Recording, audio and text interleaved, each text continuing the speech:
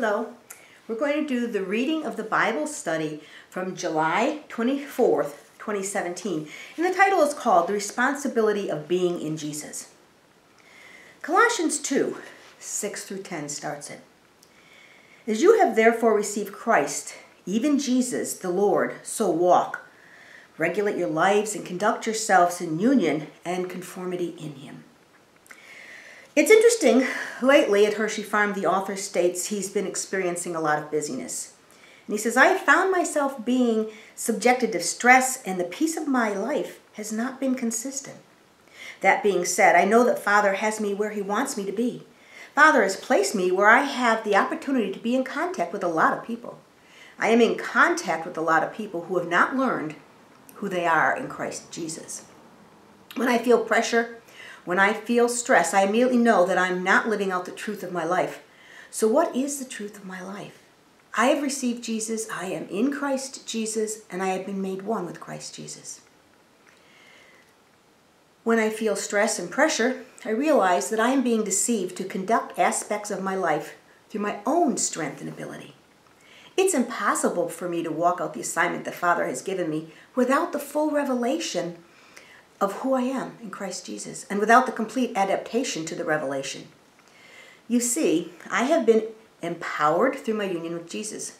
If I stray away from that union, I become ineffective. In John 15:5, Jesus says that whoever lives in Him will bear much fruit. However, apart from my union with Jesus, I can do nothing. I am definitely doing something, but aside from my union with Jesus, that something is absolutely nothing. You see, when I get my eyes off of Jesus, I do not regulate my life and conduct my life in the effectiveness of being in union and conformed to Jesus and how He walked on the earth. I'm blessed with amazing potential, but that potential only becomes effective when I conduct myself in the full revelation and the full adaptation of my union and conformity to Him.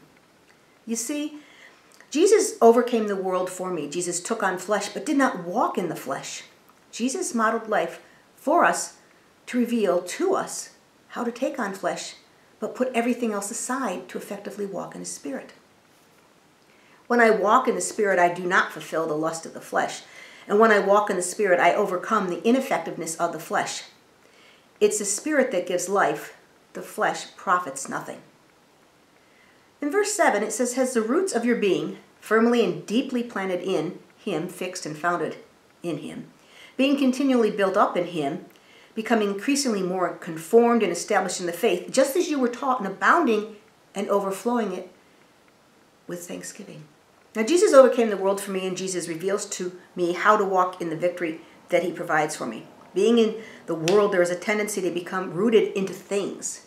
The problem is, when we are in this world, but we can't be of this world, anything that we become rooted in has to be firmly and deeply planted in Jesus, in His teachings, and the truth. The only way to walk out who we are in Christ Jesus is to be so firmly in Him, that He becomes our one and only foundation. Even everything that I do manifests from the revelation that I am Christ Jesus, and He is my foundation. Everything must manifest in that. Well, what I am called to do is impossible through my own human strength. So I must realize that the enemy is always going to attempt to deceive me, to operate independently of me, of my complete dependency on Jesus. But I must be continually built up in Jesus. I must be continually confirmed and establish my faith with my confidence and trust in Him. I can't be deceived to exalt the natural and the perception of my 5 physical senses. I must be prepared to believe way past what I'm able to see in the natural. What I want you to see from this verse is a necessity to be abounding and overflowing with thanksgiving. We are in a war, and things aren't always going to be pleasant. However, because we are in Christ Jesus, we are positioned for victory.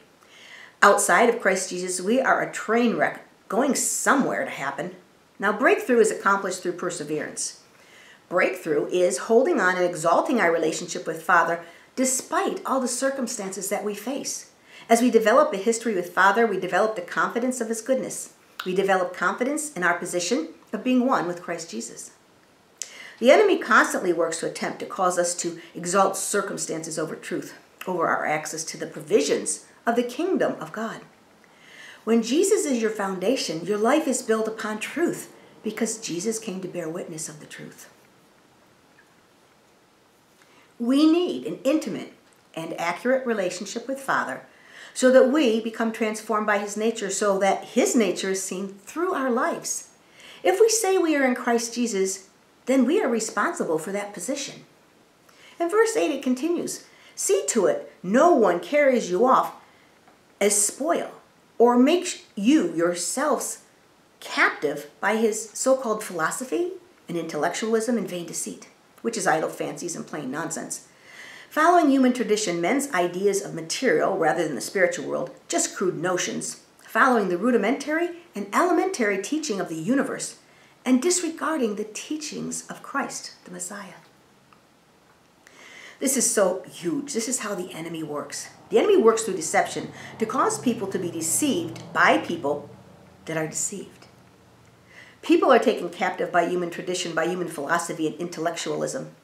The word captive is so appropriate. People become captive to a lie and become completely ineffective. The work of the enemy is to cause well-meaning people to be taken captive by deception. People are driven to focus on the material rather than the spiritual, walking in the flesh instead of walking in the spirit.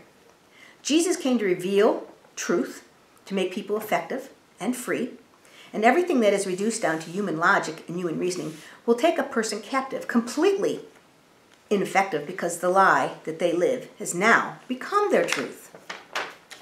Now look at how Paul taught this revelation in the book of Corinthians. "As for myself, brethren, when I came to you, I did not come proclaiming to you the testimony and evidence or mystery and secret of God concerning what he has done through Christ for the salvation of men in lofty words of eloquence or human philosophy and wisdom. For I resolved to know nothing, to be acquainted with nothing, to make display of the knowledge of nothing, and to be conscious of nothing among you except Jesus Christ, the Messiah, and him crucified. And I was that's passed into a state of weakness and fear, which is dread, and great trembling after I had come among you.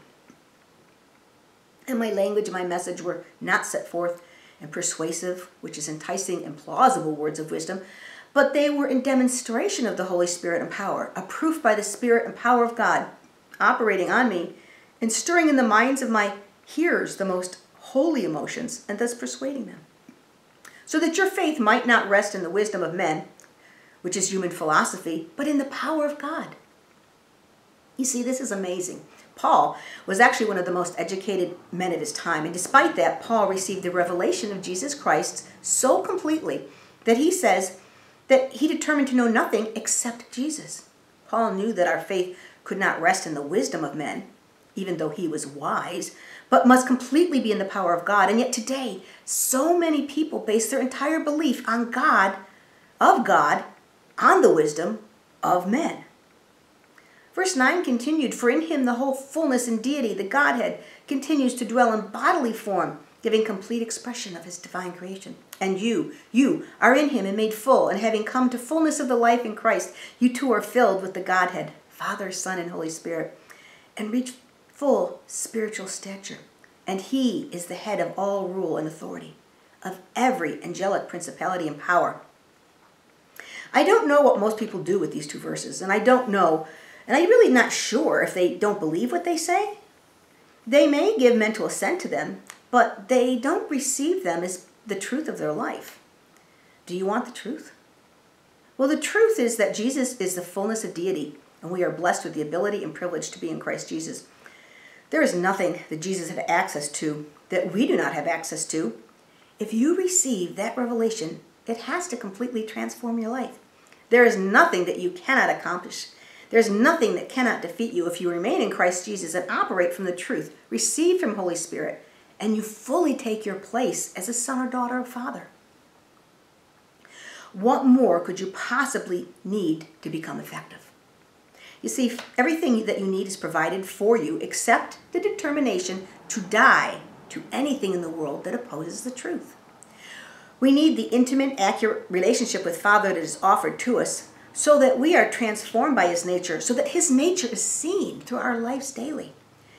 If we say we are in Christ Jesus, then we are responsible to live a life that confirms that we live in Christ Jesus. In Christ Jesus is continual promotion. Promotion is not just moving up. True promotion is moving forward It's positive motion. In all simplicity, it has to be for or promotion. The impact of your relationship with Christ, Jesus promotes you. He constantly propels you to move forward, to take new territory, to walk out more and more revelation. An encounter with Jesus positions you to see Jesus is truth. When we encounter Jesus, we encounter truth. We are no longer slaves to a lie. And when you receive Jesus, when you live in Christ Jesus, you are now responsible to correctly reveal Jesus to the world. In Corinthians, the Word says that we are Christ's own personal representatives. The enemy works through deception, and through that deception, the enemy attempts to deceive us of who we are, deceive us of the truth of this life. We must be aware of the tactics of the enemy. For some reason, the deception to criticize one another runs rampant through believers. Let's think about that. Once again, we have to know the truth of our life. We have to know who we are in Christ Jesus. We are not called to criticize people. Those people that we are deceived to criticize are merely victims of demonic circumstances. We are actually called to change their circumstances to offer them freedom. When we criticize people, we confirm their bondage. We curse their lives. How can that be? When we are called to offer freedom, we are filled with the Spirit of the Lord. In the Spirit of the Lord, there's liberty. So we are carriers of liberty. Criticizing people and criticism identifies and confirms a problem. Holy Spirit is in us to present and offer freedom. We identify the problem, and then we should bring liberty on the scene. Everyone is so busy. Busyness is not just a fluke thing. It is a strategic attack of the enemy. We become busy because we can become involved in things that Holy Spirit never told us to be involved with, and we take on the responsibilities that Holy Spirit never told us to be responsible for. When you take on the cares of the world, you tend to be critical. Criticism is a complete waste of time. When you walk in the revelation that you are in Christ Jesus, criticism is completely non-productive. We are not here to simply identify problems. We are here to offer truth and freedom. Too often we complain instead of impart. We have been filled with Holy Spirit so that truth can be revealed through our lives. We have nothing to complain about because we are blessed with power and authority to change circumstances. The definition of complaining is the expression of dissatisfaction or annoyance about a state of affairs or an event. It's the expression of a state that one is suffering from. Criticism is the expression of disapproval of someone or something based on perceived faults and mistakes. Now, so often people do not press into honor Father to live in Christ Jesus, so their lives are full of these obstacles and failures. Instead of taking responsibility and changing that, they find it much easier just to complain. God used Moses to bring the children of Israel out of captivity into Egypt and into freedom. Okay, God parted the Red Sea, did amazing miracles. However, the children of Israel still remained stiff-necked and did not fully trust Father. So we're going to take a look at this account. We're going to take a look at it in Numbers 13, 30, and 14 to 24. Now, this is a long section, and I suggest that you read it over a few times with other people in small groups, and then this will come to a revelation to you. Start with Numbers 13:30. Then Caleb quieted the people before Moses and said, "Let us go up at once and take possession, for we are well able to overcome it." But the men who had gone up with him and said, "We are not able to go up against the people, for they are stronger than we." And they gave the children of Israel a bad report of the land which they had spied out, saying, "The land through which we are going as spies is a land that devours its inhabitants and its people, whom we saw in it are men of great stature. They were giants, the descendants of Anak and the giants, and we were like grasshoppers in our own sight. So we were in their sight." So all the congregation lifted up their voices and cried, and the people wept that night.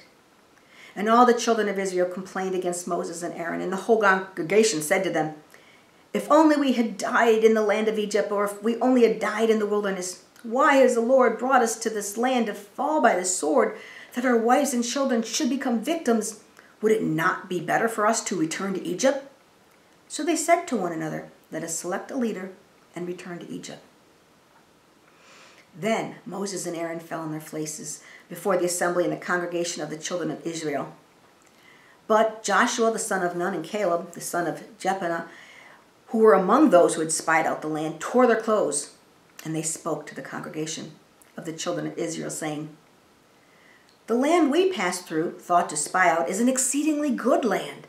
If the Lord delights in us, then he will bring us into this land and give it to us, a land which flows with milk and honey. Only do not rebel against the Lord, nor fear the people of the land, for they are our bread. Their protection has departed from them, and the Lord is with us. Do not fear them." And all the congregation said, "Stone them with stones." Now the glory of the Lord appeared in the tabernacle of meeting before all the children of Israel. And the Lord said to Moses, "How long will these people reject me? How long will they not believe me with all the signs that I have performed among them? I will strike them with the pestilence and disinherit them, and I will make you a nation greater than mightier than they." And Moses said to the Lord, "Then the Egyptians will hear it, for by your might you brought these people up and among them, and you will tell it to their inhabitants of the land, that they have heard that you, Lord, are among these people, that you, Lord, are seen face to face, and your cloud stands above them, and you go before them in a pillar of cloud by day and a pillar of fire by night. Now if you kill these people as one man, then the nations will have heard of your fame and speak, saying, 'Because the Lord was not able to bring this people to the land which he swore to give them, therefore he killed them in the wilderness.' And now I pray, let the power of my Lord be great, just as you have spoken, saying, 'The Lord is long-suffering, now abundant in mercy, forgiving iniquity and transgression, and he by no means clears the guilty, visiting the iniquity of the fathers or the children to the third and fourth generation.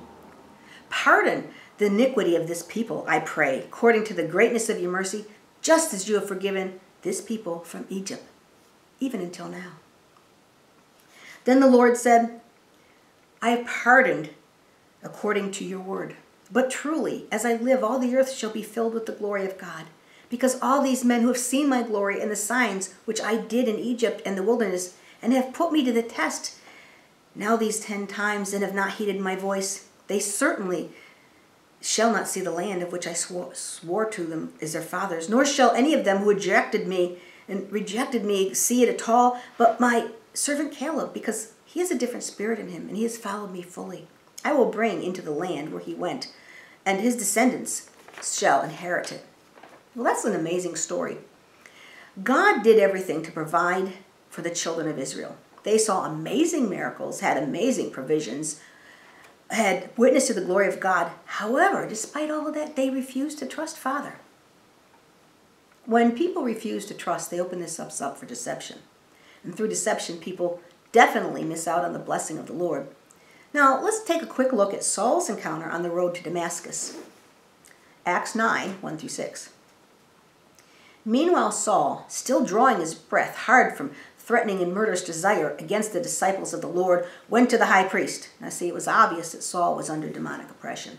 "And requested of him letters to the synagogues at Damascus, authorizing him, so that if he found any men or women belonging to the way of life, but as determined by faith in Jesus Christ, that he might bring them bound with chains to Jerusalem.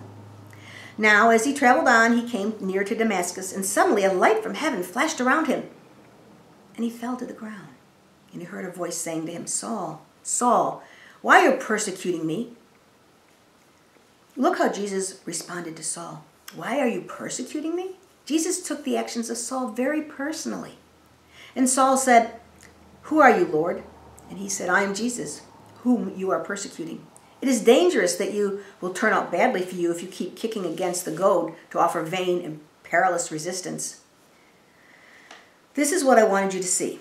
In some translations, it says it's hard for you, Saul, to kick against the pricks. Now, a goad is a spiked stick used for driving cattle. In the days referred to here, it was a stick with a sharp metal point used to prod or direct the oxen. The more the oxen kicked in rebellion, the deeper the goad would pierce into their flesh. You may have heard the word, 'let's goad him.' Now Jesus is telling Saul, the more you fight and rebel, the worse it will be for you. In verse 6 it continued, "Trembling, astonished, he asked the Lord, 'What do you desire me to do?' The Lord said to him, 'But arise and go into the city, and you will be told what you must do.'" Now, two things I want you to grasp here. First, Saul was determined to destroy the Christians. But one encounter with Jesus completely transformed him. The other thing, just as Saul was in deception, a lot of people who think they're doing good or doing the right thing are actually bound up in deception. You probably know several of them. The enemy drives them through deception. Through deception, they end up fighting Jesus. And that never works out good for anyone, does it? Well, the children of Israel were caught up in complaining and criticizing. For Saul, he was deceived by the enemy, and he did not receive the truth. So I am in Christ Jesus, and I have a responsibility to walk out the truth of my life to correctly reveal Jesus to the world. When I gripe, when I complain, when I criticizing, I am actually exalting the enemy. I'm declaring that what Jesus did for me was not enough. How absurd is that? We need to be completely honest with ourselves and take the responsibility for any ineffectiveness in our lives. We have access to everything we need to walk in victory, to walk into success, and walk effectively while we're on this earth. We have to take what we have access to and be responsible to be promoted. Promoted, remember, means to position to move forward. Now, John 15, 7 through 11. If you live in me, abide virtually united to me, and my words remain in you and continue to live in your hearts, ask whatever you will, and it shall be done for you. When you bear or produce much fruit, my Father is honored and glorified, and you show and prove yourselves to be true followers of mine. We live in Christ Jesus. We abide virtually united to him. Our lives bear much fruit. When we bear fruit, Father is honored and glorified. Through our union with Jesus, we are positioned for success. And this success means that we walk in, reveals Jesus to the lost. Verse 9 continues, I have loved you just as the Father has loved me. Abide in my love, or continue in his love with me. If you keep my commandments, if you continue to obey my instructions, you will abide in my love and live on in it, just as I have obeyed my Father's commandments and live on in his love. I have told you these things, my joy and delight may be in you, and that your joy and gladness may be a full measure and complete and overflowing. We are called at work and in many jobs to be shift leaders. Now, in a work environment, certain people are designated to lead the shift. Shift leaders are people with experience and outstanding characteristics. Shift leaders teach others to be effective, to be their best, and to be held accountable. From my experience in the hospitality industry, the author explains one of the most important attributes for the manager is their ability to develop people. We are in Christ Jesus, and we must be responsible for the position we hold, just as a shift leader is. It's not about works to affirm really who I am. It's about affirming who I am by my works, by my character. Being in Christ Jesus, I am responsible for being effective. There is nothing I do not have access to. I need to be yielded, obedient, and available. Being in Christ Jesus, I walk out a life of obedient effectiveness. I have awesome employees. However, there are some employees who do not determine in their heart to walk out their best. They rebel against procedures, and their work is often unacceptable. They may work for me, but they do not represent what I stand for. Now, there are many people who say they believe in Father and Jesus, but they do not live a life that correctly represents Father to the world. Are you one of them? We are called to be Christ's personal representatives. Christ means anointed one. I personally represent the anointing available as one being in Christ Jesus. Let go of everything that is insignificant to position yourself to grasp eternity. Too often I take on too much care and concern to worry about the things that I must learn to totally trust Father for. Father has never let me down, so why would that happen now? To be effective, I must consistently resist the cares of the world. Saul was exposed to Jesus, just exposed to him, and it instantly transformed him totally. Jesus rearranges what the enemy attempts to arrange. Now, when you study about God and you study God from a distance, when you know Father, you were taught through intimacy. When Jesus pulls you in and you become addicted to him. When you experience Jesus, you experience fullness that does not allow the world to creep in. So many people are so addicted to so much stuff in the world. However, people have a radical encounter when they are exposed to Jesus. And even for the first time, they can be truly satisfied and they are freed from the slavery and the bondage. You were created to be in union with Father. And when you don't know who you are, there is a void that needs to be filled. Only your relationship with Father can fill that void. A relationship with the world will only lead to destruction. God does not empower me to judge people. God empowers me to change circumstances, to free people. Now, conviction falls on deaf ears when you refuse to take responsibility of your assignment. So in ending, we'll say Proverbs 26:20. There is no wood, the fire goes out. And when there is no talebearer, strife ceases. Now, the enemy deceives people to live, to acknowledge instead of walking out abundant life to reveal. The call on my life, the call on our life is to reveal, not to merely acknowledge. Jesus died for me so I could respond correctly to any injustice.